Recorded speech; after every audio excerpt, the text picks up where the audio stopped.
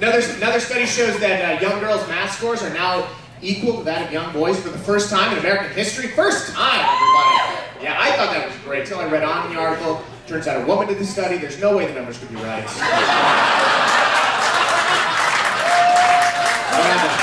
Oh, crap, hey, easy. Let's bring it up here for a second. Come on, stay with me.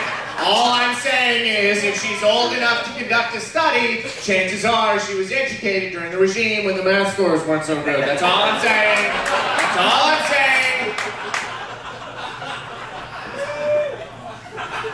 If you're offended by that joke, maybe you're not so good with statistics.